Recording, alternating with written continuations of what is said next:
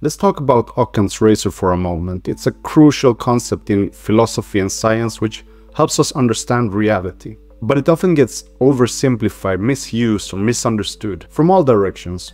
Not only science critics, but also its supporters.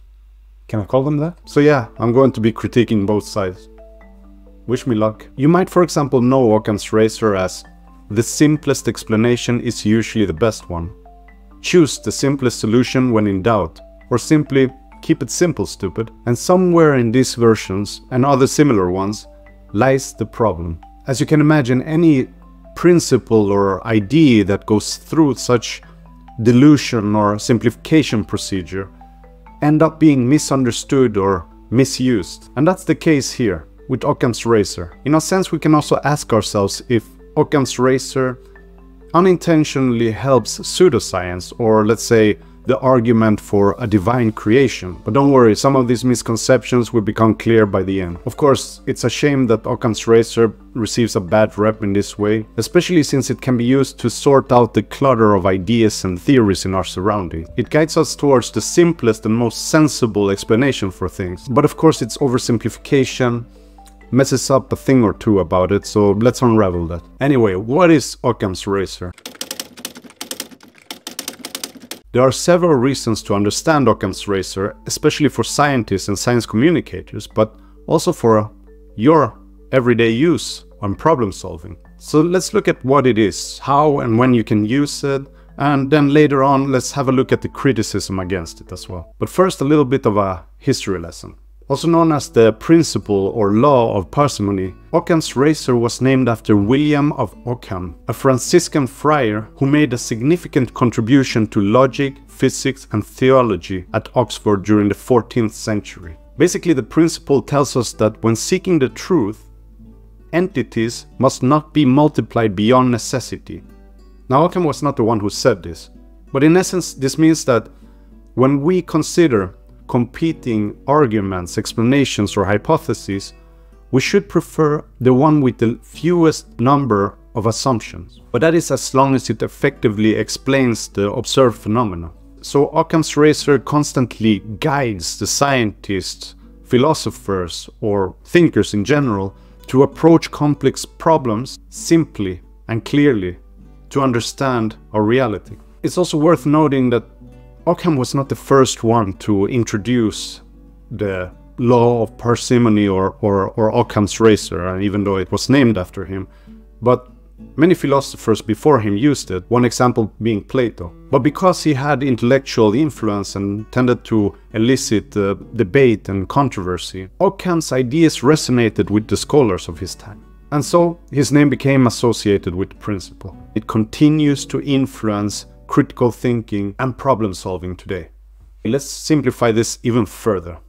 Medical students learn this concept early on in their studies. Let's say a medical student in Europe encounters a patient with flu-like symptoms. The patient has fever, joint pain, muscle pain, but instead of proclaiming that the patient has been infected by the chikungunya virus, which is prevalent in tropical or subtropical regions, the student will recall the information that they received during their first years of medical studies. If you hear hoofbeats, think horses, not zebras. So unless the patient had been traveling around in tropical or subtropical regions, the patient probably caught the flu or COVID-19. So how does it work? You know, when we formulate the idea in our heads. I don't know where I first read a version of this explanation, but I liked it. Imagine you have a mental list of everything that you know and your beliefs and whatever you encounter and learn. You create this list while living, continuously. Everything you encounter and reflect upon ends up in this list. Right now, your list probably contains, well, I don't know, bottles, windows, birthmarks, germs, navel lint, and so on. Now imagine it's a rainy day, you're sitting by the window, looking out, you're bored, and start thinking. Suddenly you ask yourself, why does it rain? Let's say you come up with two explanations. In the first one, you imagine trolls peeing down on you from the clouds. And in the other explanation, you imagine clouds that can't contain their heavy water drops. According to Occam's razor, you should choose the second explanation rather than the troll explanation. But why? Because clouds and their properties, they already exist in your mental list of beliefs and knowledge. You've either seen them or learned about them somehow.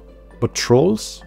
Trolls don't exist in that list of beliefs. You'd struggle to explain where they're from, how they ended up on these fluffy clouds, or how they managed to stand on the clouds, and so on. It requires new, unknown, and unproven explanations or ideas. And that's the idea behind Occam's razor. I hope it makes sense. But where's the problem? Okay, so before we embrace Occam's razor completely to solve problems, we have to acknowledge that it's not an absolute rule. It's a rule of thumb. It encourages us to favor the simplest explanation over the more complicated, unknown ones to reach the truth. But it doesn't relieve you from critical thinking altogether. Blindly just picking the simplest explanation you can find can make you overlook the intricacy and nuanced aspects of our reality. Each situation requires that we carefully consider the specific problem and the evidence around it. So you want to have as much information as possible before you conclude anything. So looking at 1 or 2 or 3 examples and just neglecting all other explanations is not how Occam's razor works. And it's not scientific. Especially in a fast-paced society like ours, where we have a debate-style social media approach, we tend to fall victim to it. We make hasty conclusions based on whatever information we have available at the moment. We all do this, and as a result, people may criticize Occam's razor. In fact, many experts do. Sometimes it gets criticized for the wrong reasons, in my opinion. For example, some would claim that a divine creation is a simpler explanation than evolution through natural selection. In fact, I received a similar comment on one of my latest posts, where I just reflected on the positive aspect of scientific theories being just theories. But actually the misconception is so common that Occam's razor sometimes receives criticism from the side of science. One idea is that when Charles Darwin proposed the evolution theory, his grandfather Erasmus Darwin proposed a similar one. But Erasmus's proposal had to compete with a seemingly more straightforward explanation: the divine creation. So what's going on here? According to this perspective, the counter-argument to Occam's razor may state that a supernatural creator might seem like a pretty complex assumption today, but it wouldn't have looked that way in the devout Victorian age. But the criticism encounters 2 main problems, in my humble opinion. Firstly, like cloud trolls peeing rain on your head, a divine creation presents us with too many unknowns and unproven beliefs. We will need to confirm these unknowns, such as the creation and location of God, the time frame of such creation, and any missing traces. Ultimately, this explanation requires more complexity than appears from the beginning. Secondly, and this point addresses the criticism more specifically, you should seek Occam's razor as a context-dependent or temporal procedure. What do I mean by that? The comparison between Erasmus's theory and the prevailing views of divine creationism in the devout Victorian age, as the article describes it, may not be a fair scientific comparison. Historical context, prevailing beliefs, and the level of scientific understanding play a significant role when we evaluate complex theories. Several factors beyond just simplicity influence or dictate the scientific acceptance of an idea. Like it or not, apart from evidence or evidence-based explanations, scientists also adhere to current societal narratives and beliefs. So the article from before doesn't account for dogmas and norms during the Victorian age and the resulting scientific decisions. In a way, the scientific evidence for evolution hides behind the decision-making and societal norms of that time. Since societal decisions and norms don't reflect or define scientifically sound arguments or theories, a bit unfair. Let me just take one more example because it is interesting and it also lets me criticize one of the giants in science. Francis Crick once stated, While Occam's razor is a useful tool in the physical sciences, it can be a very dangerous implement in biology. It is thus very rash to use simplicity and elegance as a guide in biological research. So, we can assume that Francis Crick, one of the leading researchers defining the structure of DNA, refers to the overuse of Occam's razor in biology. The quote suggests that the complexity of biological mechanisms sometimes requires complex explanations. So in the context of overuse, yes, the criticism holds true. Still, biology is not necessarily immune to the use of Occam's razor, but once again, it's a matter of context. Reaching our current understanding of biological knowledge required several stages of collecting data in which scientists applied Occam's razor.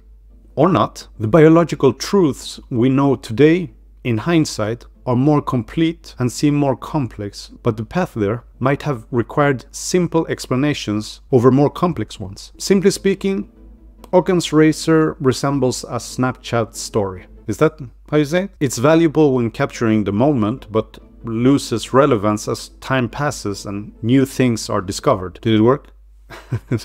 Hypotheses keep changing the more we learn, and as a result, so does the complexity of what we know. I think we can keep using the simplicity of Occam's razor while we analyze and solve problems, but we should use it with care.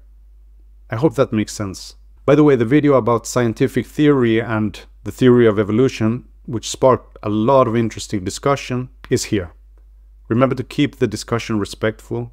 Don't forget to like, subscribe, and support my work on Ko-fi. I need proper equipment to create better content. Until next time, peace.